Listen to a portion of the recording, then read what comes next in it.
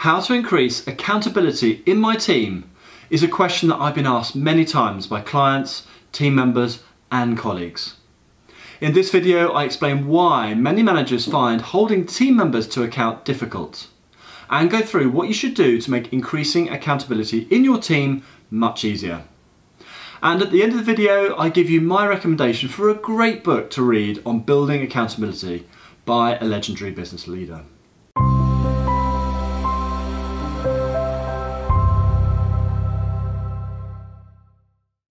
My name is Jess Coles and I've spent 25 years working in corporates and household names through to SMEs at all management levels. I've been involved in turning around businesses and team performance multiple times and have achieved dramatic performance improvements. And I've personally learnt a lot about holding people to account. If you're new to this channel, Enhance.training provides online business courses to help professionals, managers and business owners improve their performance. And if you like this video, please give it a thumbs up, subscribe and share it with friends. Holding people to account is a critical part of getting things done through your team. So why are so many managers so poor at it? According to a Harvard Business Review article, 46% of managers are poor at holding people to account, and this is consistent across all levels and cultures. A key reason for this reluctance to hold people to account is that managers that do hold people to account often lose some social support within the group or the team. There is a personal cost to holding team members to account, and many are reluctant to pay this price. With this insight, it is easy to see why so many people in positions of authority are soft on accountability. From my personal experience, I believe that you can hold people to account and still maintain the goodwill and respect of your team and remain liked as a manager.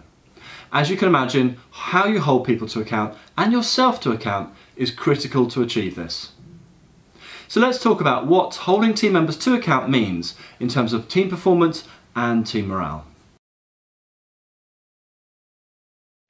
Accountability is a critical part of getting things done.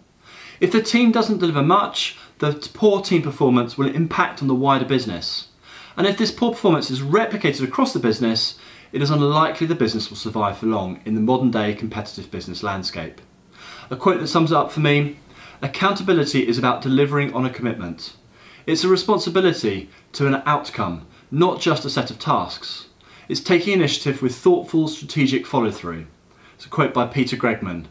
I think that creating high-performance teams and delivering good results is nearly impossible to do if there is no accountability at an individual level and at a team level. Poor accountability impacts team morale. Let me explain through an example. Imagine you have a few good performers on your team and one who doesn't perform. If the one who doesn't perform does not face any consequences for that poor performance, then as a manager, you are saying through your lack of actions that poor performance is okay. If you were one of the good performers or even another team member, how would you feel? Would you be incentivized to work hard and do a good job if your colleague was getting away with doing a poor job? Would you feel fairly treated or even consistently treated? In this situation, it is likely that you'd feel less motivated and produce less. I certainly did when I was in this situation, and I've seen the impact of poor accountability on teams in so many businesses. Poor accountability is compounded if the good performers are not rewarded. Without accountability and little upside or downside, there is little incentive for team members to do a good job. The best people to leave to work at companies where their efforts do make a difference, further impacting the team performance. So create a level playing field for all and create incentives to do a good job by holding everyone in the team accountable. Accountability gives everyone, and particularly the good performers, an opportunity to shine. Increasing the accountability on your team must start with you setting clear expectations. If team members are not sure of what is expected of them, how will they and you know when they have met those expectations? If you don't set expectations, you only have your opinion against their opinion as to whether they've done a good job or a poor job. If you set clear expectations, milestones and goals, then it is very clear if the team member has met the milestones and goals agreed or not. One way of setting milestones and goals is for you to pick a target and then impose this on the team member. This method is quicker and easier for you. Your team member may never really own these goals because they are your goals imposed upon them, which will impact their sense of accountability. Another way of setting milestones and goals is to discuss and agree the goals with the team member. By setting the goals together, they become joint goals, and thus the team member is much more likely to own them. This improves their accountability and motivation to achieve the actual goals set. I would absolutely recommend this joint approach to setting goals and milestones. In my experience, it works so much better. Put the expectations, milestones and goals in writing, so both parties have a reference document or an email to refer to. This stops any kind of lost in translation issues or future disagreements as to what exactly the expectations and goals were. And if you want to be able to hold team members accountable, you must first set expectations and agree milestones and goals. As a leader of a team or business, you set the rules. How you conduct yourself and what you say sets the tone, culture and behaviours of the team. What you allow and what you don't allow are some of the strongest messages you can send to your team, intentionally or not. Therefore, you need to consistently follow your own rules if you want everyone else to follow your rules too. Don't say one thing and then do another. A simple example would be, say if you are always 5 minutes late for meetings, I bet your team members will often be 5 minutes late too, no matter how many times you tell them to be on time. Actions speak a lot louder than words, so make sure you're prepared to be accountable yourself, to work hard to hit your own targets and goals and behave consistently with the rules you ask others to follow.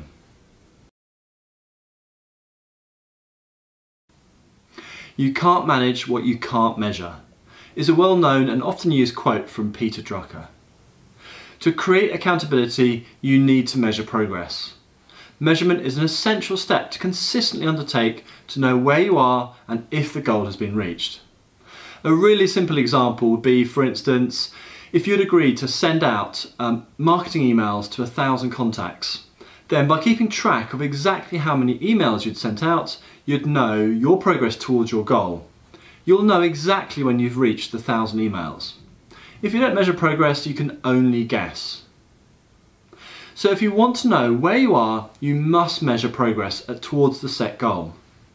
Then deciding what to measure is a really important step. What to track may be obvious, like the previous example.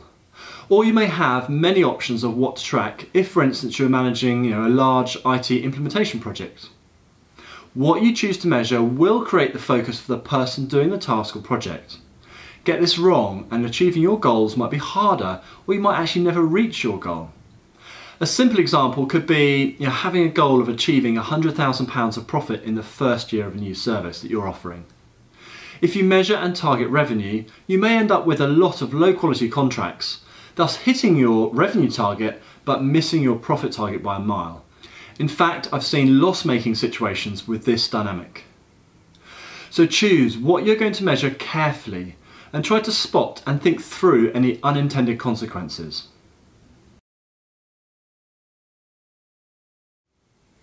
Creating visibility is the next step to take after you've chosen what to measure. Make public the goals and how you're progressing towards reaching those goals. If you have a team member engaged in one of several projects, then circulate progress of each project amongst the team. Have a whiteboard and keep track of progress on the board. Have weekly team meetings to review progress and celebrate the successes. There are so many ways of creating visibility. And by creating visibility, you're engaging peer pressure. No one likes to fail or be last. Those towards the bottom are likely to try harder to catch up, and those at the top are likely to try harder to stay ahead. The performance improvement that can be created by visibility and peer pressure always amazes me. It can be amazing. And to gamify getting to the goals even further, add in prizes for each milestone achieved and getting to the actual goal itself. And don't think money necessarily. Get the team members to think of fun activities to do for each milestone and goal. Whatever you do, create visibility of progress and make this public. Give as much useful, honest and specific feedback as you can to your team. So why is feedback so important? Well, if you don't know what you're doing well and what needs improving, how are you going to improve? Honest feedback helps team members to improve and shows you care about improving their skills and performance. So take the time to give feedback. Praise when you see great work. Ask team members to take others through how they achieved a great result. Help and coach those that are struggling. Don't procrastinate in giving feedback. The value of feedback diminishes with time, so provide feedback in a timely manner. And be specific when giving feedback. This really helps the other person understand exactly what is good or what is not. And the more specific your feedback, the more helpful. And being specific shows the other person that you're taking note of what they're doing and thinking about it before giving feedback, i.e. you care enough to make the effort. So give feedback regularly and coach and mentor any team member that would benefit from your help. Following up is a critical tool to drive accountability, and the managers that struggle to deliver through their teams nearly always don't follow up enough. So let me give you a fairly detailed example of following up.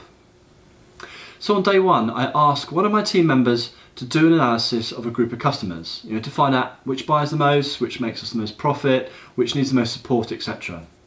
We agree at a deadline, 10 days from now, to complete the analysis. And I'll send a quick email to outline what we've agreed following the conversation. On day two, I pop around to their desk and ask how the analysis is going and if I can do anything to help.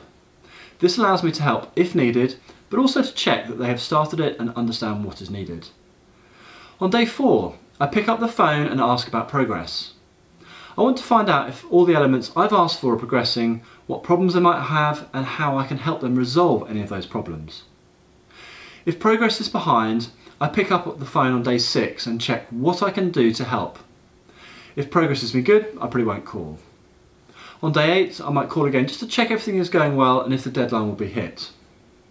And on day 10, or maybe even earlier, I get what I've asked for and to the level of detail and quality I required. By showing interest and offering to help where needed, I'm signalling through my actions that I care about this project. I'm saying it is important to me and I need it delivered on time. By following up, you make the project important to the other person. Obviously, how you follow up is really important and you have to use your judgment based on the person you're dealing with. You don't want to micromanage the person, nor do you want to be demanding a full update every 5 minutes. But you do want to offer help with any issues, answer any questions they have, or clarify what you want or what is needed. If you don't follow up, and say in the previous example, you set out the project on day 1, and then you called on day 10 to get your analysis, your actions are effectively saying to the person that the project's not that important to me. You may get exactly what you wanted, or you may get something else, or you may even get nothing. The point is, you don't actually know until day 10, and it's too late to change what you're getting at that point. Follow up regularly if you want to get what you wanted when you want it. And by following up, you're also giving the other person the opportunity to get help from you and manage your expectations. This helps both parties. And the very good team members will proactively manage you. They'll provide you with regular updates so you won't need to follow up. Make sure you follow up regularly with your team members to help drive accountability.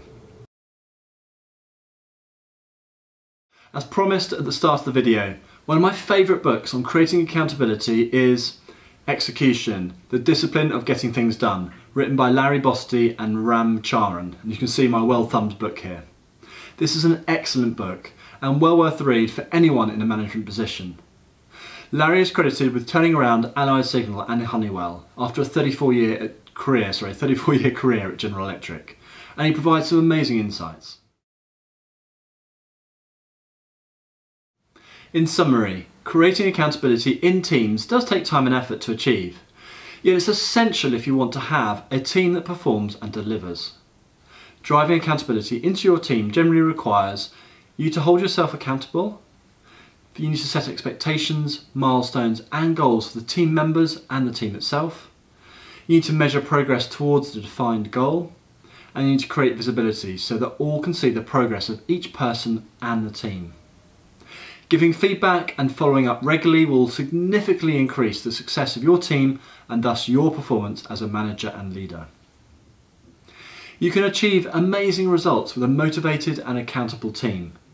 Everything you do to increase accountability in your team will be well worth the effort you put in. Your sense of satisfaction and your career will absolutely thank you for it. Enjoy managing and leading your team. And do visit us at Enhance.training and take a look at the courses and resources to help you manage your team more effectively. And if you like this video, please hit the thumbs up button below and subscribe and hit the bell to get notified of our weekly video releases. This really helps us to produce more videos to help you. Thanks very much for watching, and I look forward to seeing you again soon.